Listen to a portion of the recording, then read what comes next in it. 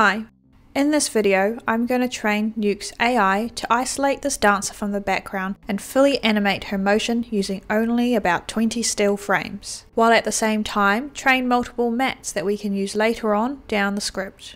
With Nuke 13.2, we no longer have any limitations on the amount of channels you can train. This opens Nuke up to more complex training possibilities, as well as it means you no longer have to train similar networks over and over again. Like here, we would have to train the CopyCat multiple times, one for doing the animation of the dancer, or what we could call a style transfer, and then one for each mask that we want to create of the dancer. To get started, the first thing we need to do is go through our shot we'll be training on and pick some keyframes where we think would help the CopyCat train the shot. For example, particular poses of the dancer, overlapping areas like when she crosses over the tree, frames with lots of motion, or where there are light changes. We pull these frames out of the shot using multiple frame hold nodes and setting it to the frames we pick, which, as a new feature of Nuke 13.1, if you are on the frame you want to create a frame hold on, it will automatically set that frame hold to your current frame. We can then write out and read these frames back into our script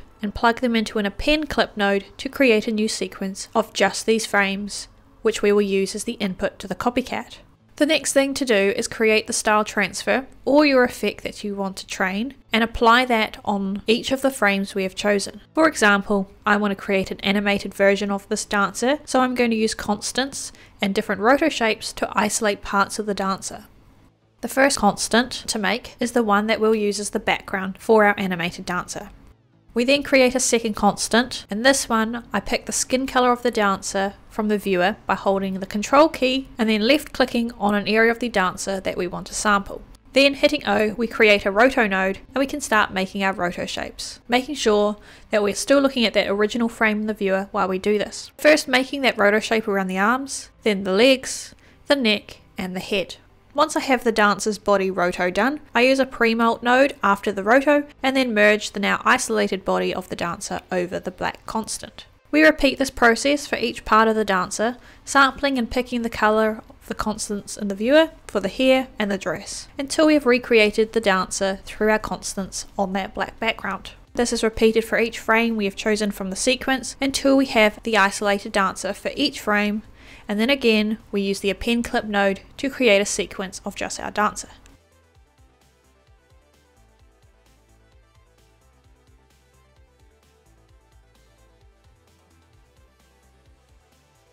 We now have our input and the RGB of our ground truth, which we will use to train our neural network. The next thing to do is create the different mats of the dancer that we want to train with alongside the RGB.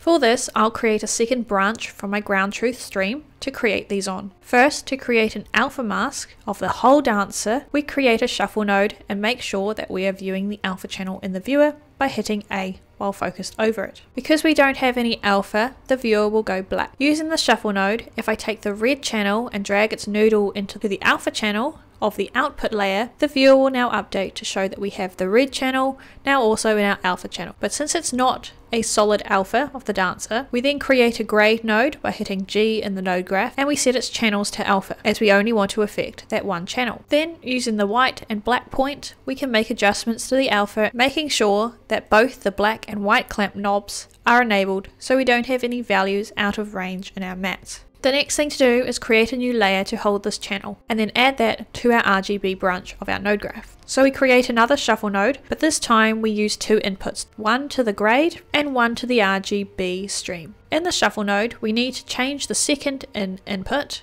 from B to A, as we want to copy the alpha from one input to the other. We then pick the alpha or the RGB as the channels we want to shuffle on this input, and then looking at the B input's output layer in its properties, we can pick a layer from the drop down menu to shuffle or copy our channels to. For example, we could use the mask layer as the output layer we want to shuffle to, and then by taking the RGBA alpha from the A inputs channels, we can drag this into the B output mask layer. Now looking in the viewer, we have a new mask layer available to select, which now has the alpha of the dancer on it. So we now have a new layer with this new channel available. We need to repeat this process for the other parts of the dancer we want to isolate. So for example, the body, the hair and the dress. And when creating new layers for each mat, For example, we now have the hair isolated in the shuffle node's output layer. Instead of picking from the list of available layers, we can create a new layer, give it a name that represents the map we are creating, and then auto-generate the RGBA channels. Then making sure that we have the correct input layer, we can now shuffle our alpha into the red channel of our new hair layer, which we can then view in the viewer either by going through the drop-down menu or using the page up and page down keys to cycle through all of the available layers in the viewer. At this point, we now have the RGB, the mask, and the hair layers available. We repeat this again for the dress and the body of the dancer. Once we have all of the layers set up that we want to train on, we can use the layer contact sheet node, and while viewing the RGBA channels in the viewer, we can see all of the layers available at the same time. Because we don't need to train all of the black pixels of the background, and we want to make sure our training has only the information it needs and isn't going to take longer to train, we crop our frames around the dancer. We then need to copy this crop node and add it to our input frames as well. So like with our style transfer and mats, the plate frames are also focused on the dancer and now match what we have cropped for our ground truth input. If we didn't add the crop to this other pipe, the CopyCat wouldn't train, as we need to make sure that both the ground truth and the input to our CopyCat are the same. To help improve the training, we next need to create some identity frames to be used along with our dataset. Identity frames are useful and help to teach the network what it should not be doing by giving it an example of things it should not touch. So in this example, we don't want it touching the background elements, as we only want to affect the dancer.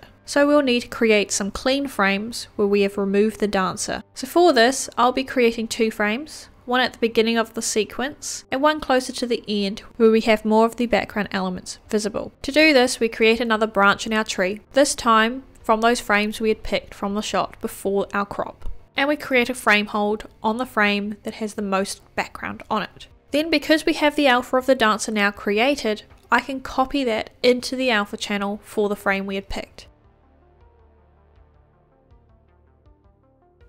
And then using the InPaint node, we can quickly remove the dancer.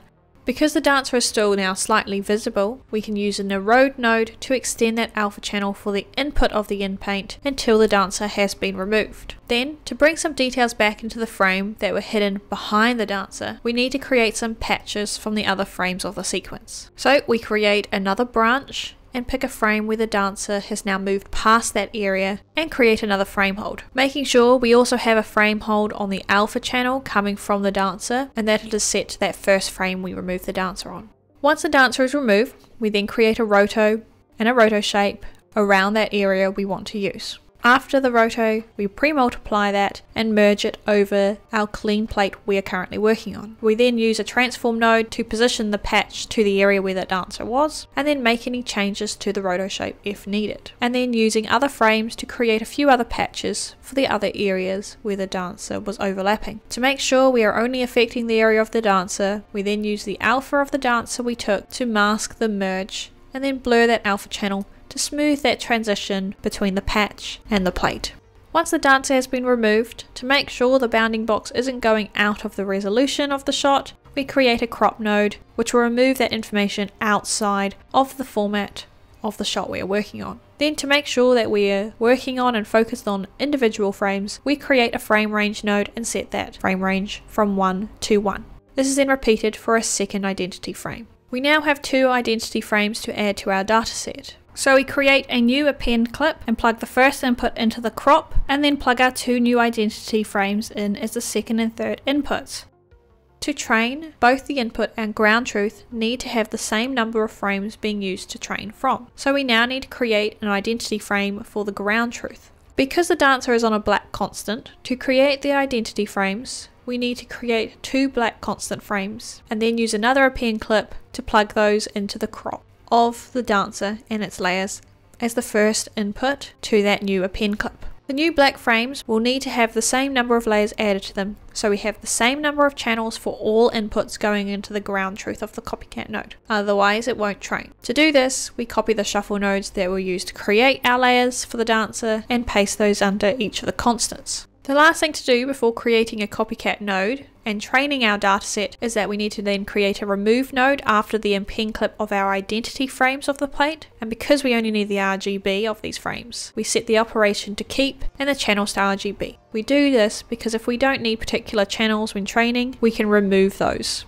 To double check that our frames are in the correct order, we could use a merge node and set it to difference and connect our two append clip nodes into that. So if you do have a frame mismatch, then it will be apparent. To learn more about how to set up a dataset, you can check out our Foundry Learn site, where we have tutorials on creating mats using the CopyCat and Nuke, as well as a CopyCat Quick Start series that will go into many more details for you. We then create a CopyCat node and plug in our ground truth and our input frames. And then in the CopyCat properties, for this setup on my machine, I set the batch size to 6, and then we set the data directory path to where we want our training data and CAT files to be saved. For a 1080p image, a crop size of 256 is really good. However, if for some reason you have a GPU limitation, you can drop this crop size to a lower value. But this would also mean that you would need to let it train longer to get the result you want, as it will see a smaller part of the image. So it is good to keep in mind that how you train a shot and the length of time it can take to train relies on your hardware and the GPUs you have access to. So once we have set up our CopyCat node, we click on Start Training. For more information on how to set up the CopyCat and its properties, check out our other Foundry Learn videos on the CopyCat node. While the CopyCat is training, we have a visual indication on how well the training is going through the contact sheet visible in the viewer. This is where you can see what the inputs look like and the outputs coming from the CopyCat. So as it trains, the results should improve and start matching the inputs we gave to the CopyCat. We then also have the Graph tab on the CopyCat node itself, which is another indication on how the training is going. We want that graph to have a gradual downward trend, so if it starts spiking, that could be an indication of something not working in your training, in which case we could stop the training and check the latest CAT file it created, and then make any adjustments to the dataset before continuing the training. Once the training is complete, we then use the inference node to apply the result to the rest of the sequence. We set the model file location to the CAT file that has been created from our training, and on the inference node we can see the channels that are coming into it and the channels out. So for example, you can see that we have the RGB channels and then those extra channels we created through those layers. Viewing our result through the inference node, we can see that the CopyCat has done a really nice job. We also have a version of this training done for the shot where we didn't add the identity frames. So as you see, there is quite a difference in the results. The training where we didn't have those identity frames, we can see it has picked up the reflections in the window as the same as the skin on the dancer and tried to apply the effect to those as well. Where on the training where we have those two frames telling it what not to touch, the result is much cleaner and the effect is focused to the dancer. Looking back at our comp, we wrote out the result of the inference node as a multi-layered EXR, which when using the layer contact sheet node again, we can see all of those layers have been trained and the results are animated to follow the dancer. We now have the RGB channels as well as all of those mats available that we could use throughout the comp. For example, we could shuffle the hair layer to an alpha channel and use it along with a constant of any color to change a hair color to whatever we wanted. We could then merge that over our animated dancer to make this change. Or we could also replace the original dancer in the plate with our new animated version. So we could remove the dancer from the whole sequence of our plate with the use of the inpaint node again, and this time using our new animated alpha coming from our inference node's result. And then once the dancer is removed, we can merge our animated dancer into place while still having the control to make all of those changes to her hair, her body or her dress. So for example, we might also want to change the color of her dress. This was one example on how we could use the CopyCat to speed up and make more complex trainings inside of Nuke, like how we did here with creating multiple mats at once, rather than repeating training similar tasks over and over again. We could also use the CopyCat to create different passes that weren't created for particular shots, like a motion or a depth pass. CopyCat opens Nuke up to a world of possibilities. Thanks for watching.